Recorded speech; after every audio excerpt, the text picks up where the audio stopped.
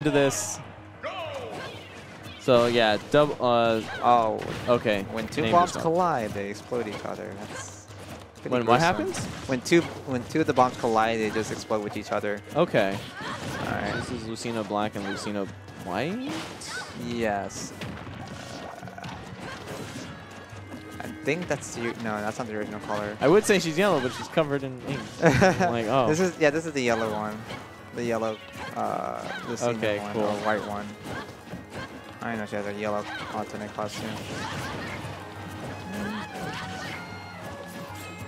Oh, I'm surprised that I didn't line up. Alright, the back air, not a back air. Oh, I didn't get the back air there. Alright. I'm actually curious because the way I feel that no. The way Inkling would act in doubles, it's like she doesn't really need that many setups other than god. Did they side B Each other? Oh my god, they both had the same idea. That's actually pretty funny. Oh, now he's inked. Yeah, at this point it's like you better stay back when you're inked. Alright, although do you really have to? You take less. I know you take more knockback in ink, but you take less knockback in game. Oh, that's right. This is so weird. Like, you know what? I think the less knockback would actually make it that their up throw up air works longer.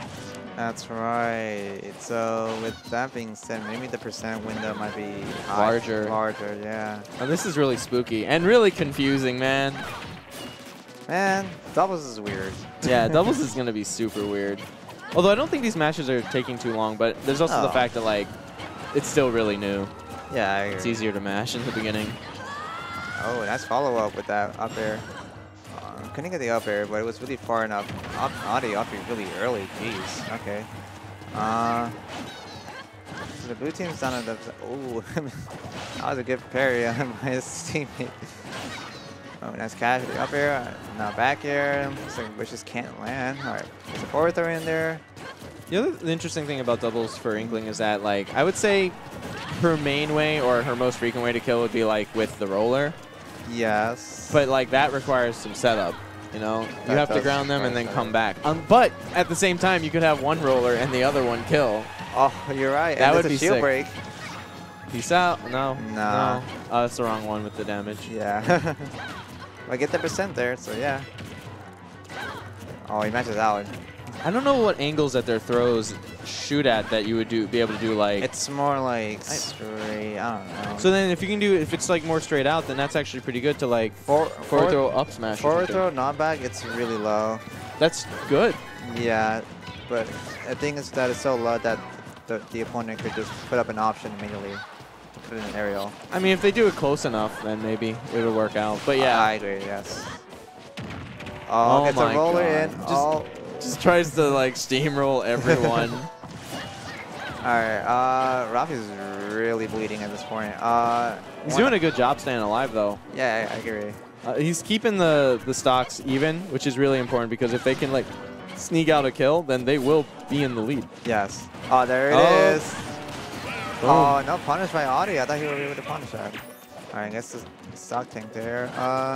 And Ralphie not wasting any time with like getting the up smash setup, doing the optimal timing. This is really bad. Oh, Audi gets off stage, but he still makes it back. Not a back air by Ralphie. Ooh, Ralphie's going to go for a really hard edge guard against Audi there. So I think when Ralphie went off stage to edge guard and he just wanted to do his recovery, I'm pretty sure what he wanted to do was maybe use the launch part of his up B to like maybe go for a stage spike. Okay, I gotcha. Yeah, I think he... Oh, nice save! And now Ralphie's up in a 2v1 situation here. I'm pretty sure Ralphie could still do it though. And gets a back throw. Oh, you don't want to do that. Oh, you don't want to like... As soon as your teammate gets hit and gets sent off stage like that, you don't want to send the opponent to that direction. Yeah. Kind of let your opponent get a breather and get back on stage. Man, this is such an interesting scenario because, like, if he's able to just like get that stock on Adi, he can turn this into a 1v1 and potentially bring it back. But right now you have two Lucinas you have to deal with. Yeah. And you know, Ralphie is trying to get the kill on Audi. And that's it? Wow, yeah, that's it. And you know, like father, like daughter, the Unga Bungas. You'll never defeat me. They definitely said it twice.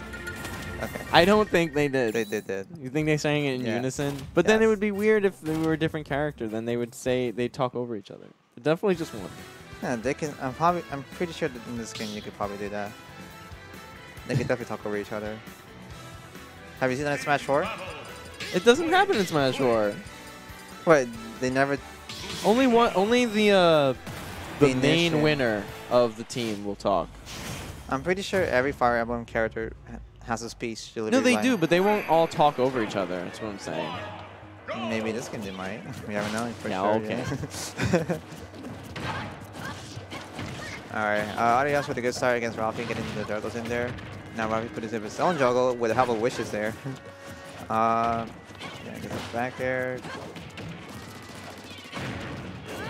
Nice punish with on Ralphie's multi-jab there by Audi. Alright, now Audi's off stage, brings it back. Ralphie keep continuing under pressure with him as Roxas continues to juggle wishes. Brings it up there. Follow up, back throw, no follow up against with wishes, but that's fine. Anyway, gets the damage in. Team Inkling right now has a lot of low percent, but for the blue team, it's really high percentage. Pretty sure Audi's in the window for the that Booyah percent, or maybe Roxas is. Right now we're seeing a semi. No, yeah, you had a pretty okay lead from the yellow team with the Inklings, but they have to secure the kills if they don't want it to just go back to being even. Yeah, they don't.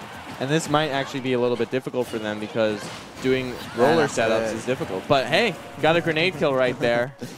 Just tossing that in. Oh my goodness, he almost hit his own teammate there. And the grenade leaves so many layers of like pressure you can do in doubles because like there's so many different ways to toss it. Yeah, I agree. Just make all these walls. But it's more like it can be predictable as long as you study it, but I don't know. It's Yeah. like the longer they hold it, the more further it goes? Or Yep. like, okay. Well, yeah, but you can also change the angle that you toss it. I'm Right. pretty sure. And that, like that's the thing that's like really spooky about it because like in doubles, you know, you don't just look out for it. You're like focusing on one opponent. Yeah. And now there's a bomb. Oh, a bomb? Where did that come from? Yeah. Alright, the Inkling team are still in the lead though. 100%. As Roxas trying to juggle. Oh my god, what a good follow back there. And it's been what so far? Neutral gameplay now.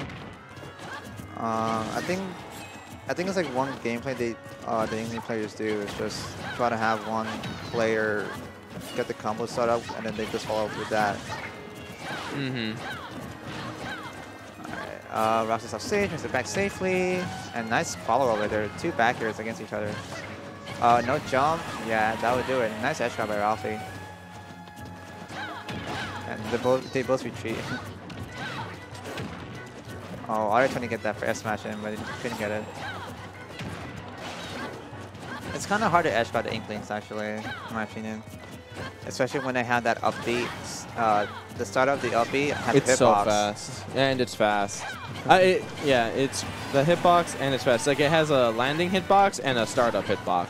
But then once she's already launched, she doesn't have a hitbox. Like you can just hit her, but like it moves so quickly, she can really mix up when she's gonna use it. It's like you want to recover, you want to go for the really deep edge guard, and it's suddenly upbeat, but the upbeat hitbox was there. That was a nice parry by Audi, by the way. That was awesome.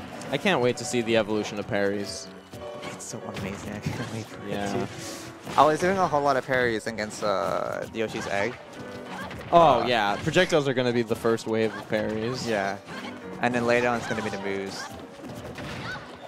You want to see like coming in with aerials, and you'll be like, "That's not safe on shield anymore, boy. It's not. I'm gonna just minus 14 frames on you." The second part is that the parrying window, like I wish it was like a wish time effect with projectiles. If you get What, I like mean. an AoE? Yeah. No, No, that's bad. I don't understand what you mean. You know, like, you know how wish time when you throw out a projectile? Like, you know how Diddy throws a banana, you wish time with the Diddy?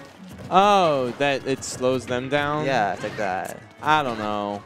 But not like from far away, but more like an No, AoE. I know what you're saying. Yeah. They're like a real close quarters AoE. Yeah. I don't know. I think it's fine without that.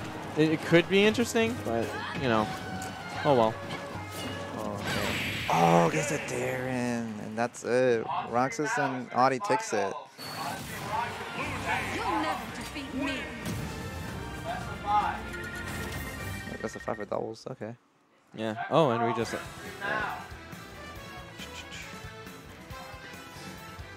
Alright, this is gonna be interesting. Double Lucina makes it to the winners finals along with Trainer and Sheik.